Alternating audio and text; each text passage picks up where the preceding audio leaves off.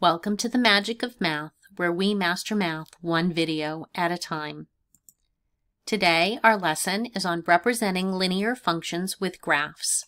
We're going to talk about discrete domains and continuous domains. The objective today is that you will graph linear functions using discrete and continuous data.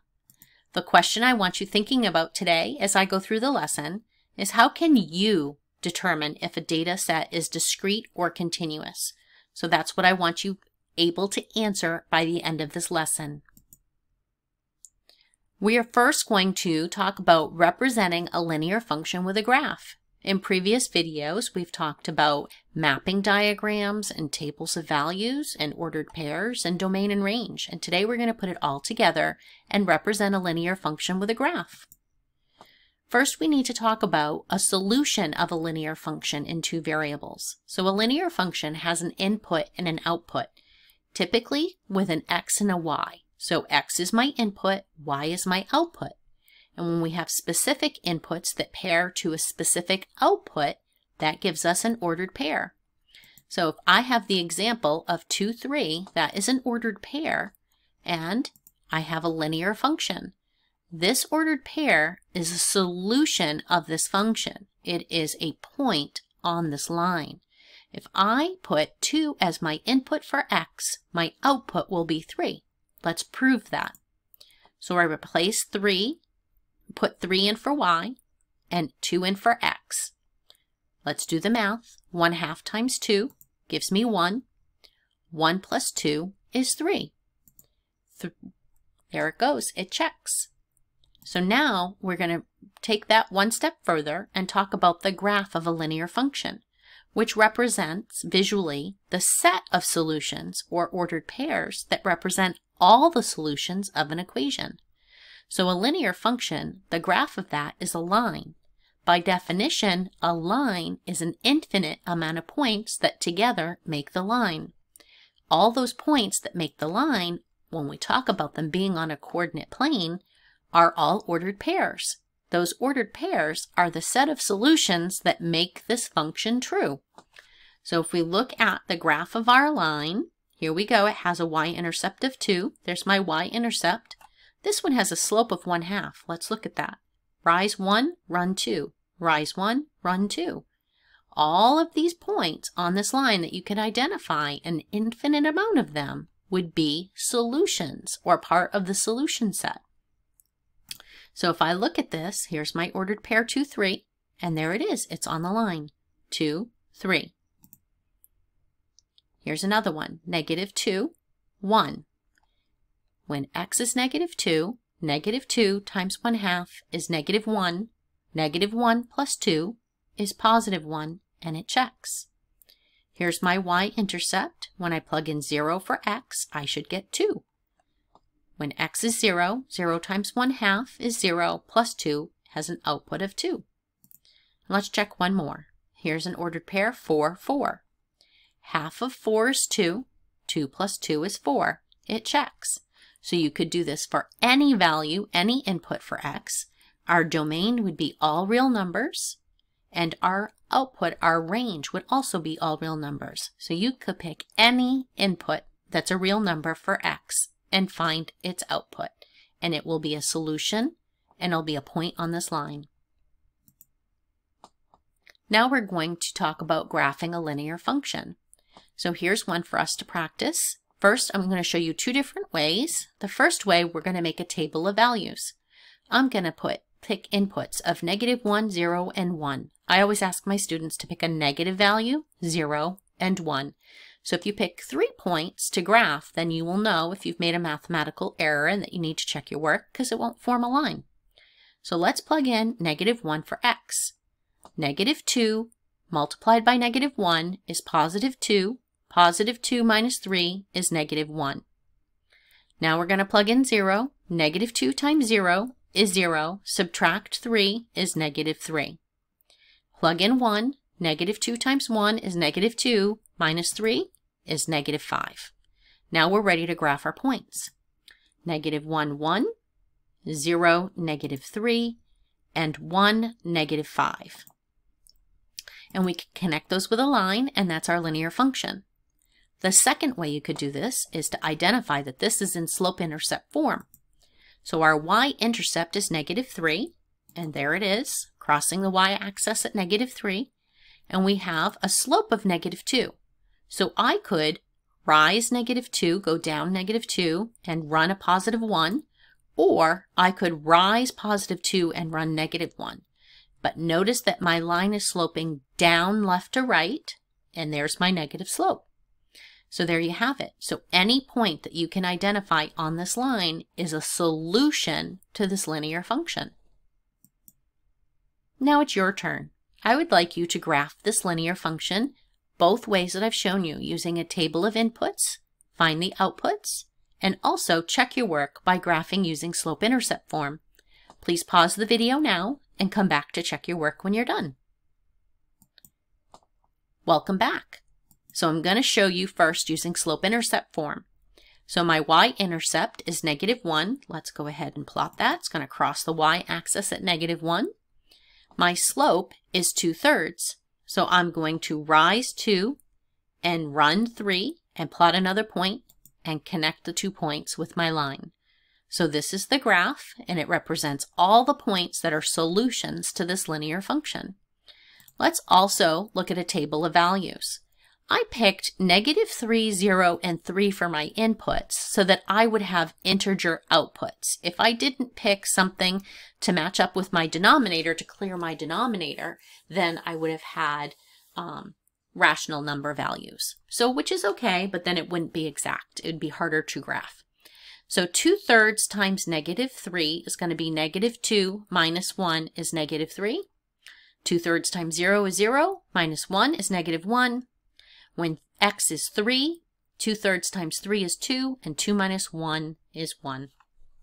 And we can graph those, -3, -3, 0, -1, and 3, 1. Noticing that some of them are the same points you get when you graph it in slope-intercept form. Reminding you, these are only 3 of the possible solutions to this function. There are an infinite amount. The domain is all real numbers, and the range is all real numbers. Now let's talk about discrete versus continuous domains. Discrete domain is a set of x values or inputs that consists of only specific numbers in a set. So I'm going to talk about a real-life example of buying movie tickets.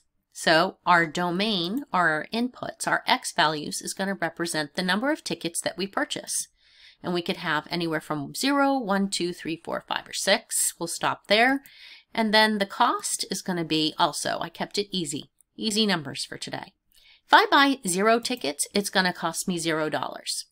1 ticket, $1. 2 tickets, $2. And we can keep filling in our data. So cheap tickets today. Notice I do not have a line. I have what we call discrete sets of points. The reason is I cannot have a negative amount of tickets. You cannot buy -1 tickets to a movie. And you can't buy 1.5 tickets, or 2 2/3 tickets, or 4.3 tickets. You can buy whole number tickets, 1 ticket, 2 ticket.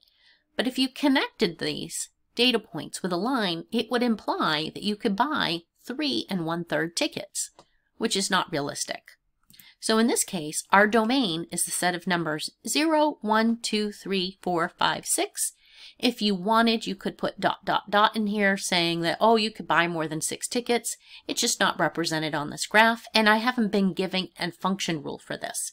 So I don't know if it's going to stop at 6 and that is the most I can buy or not. So because I haven't been given a function rule, I'm going to close this set off at 6. All right, now let's talk about continuous domain, which is a set of x values or inputs that consists of all the numbers in the set. So if we use a real-world example of rainfall, our x, or our input, our domain, is going to represent the time in hours that it's been raining.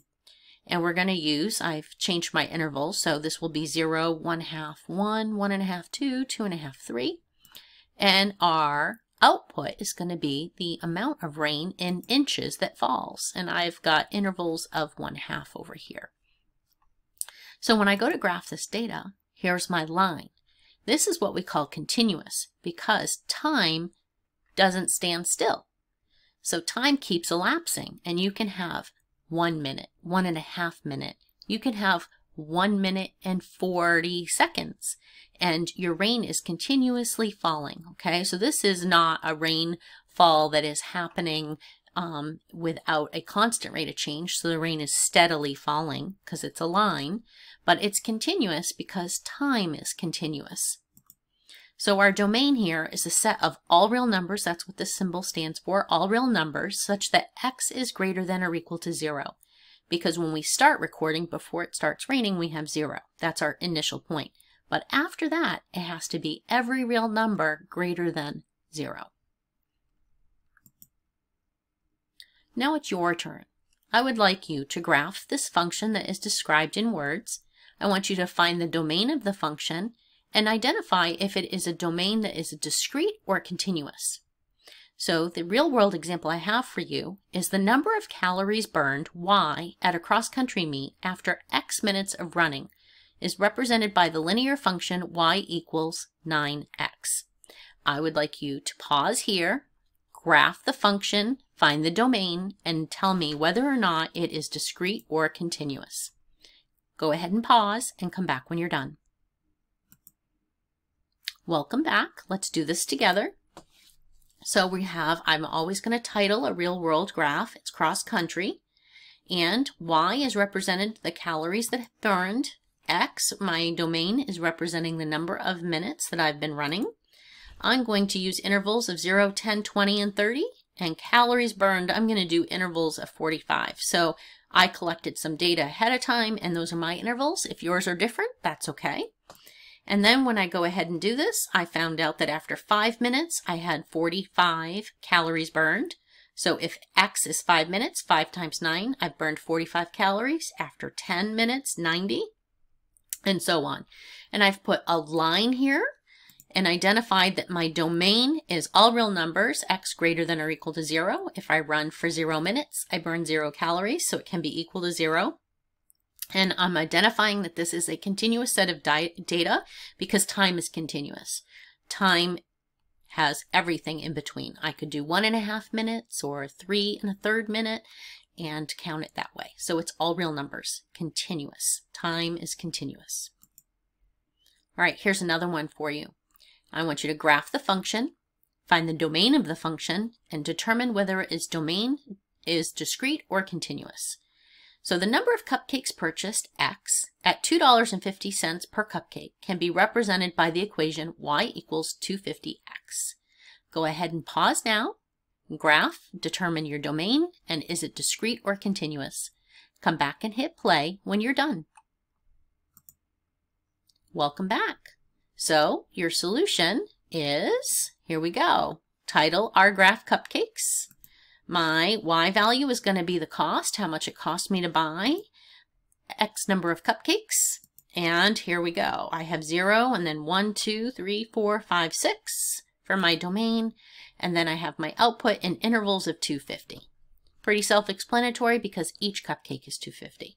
So if I buy 0 cupcakes, it's $0, 1 cupcake, and so on and so forth. So there it is. Notice I do not have a line because my domain is going to be, I didn't even put 0 in here, you could, but I started at 1. It doesn't make sense to buy 0 cupcakes, but you could. Some students do, some students don't, but I put ... in here because I have a function in here and it could keep on going. And this is discrete because I cannot buy half a cupcake.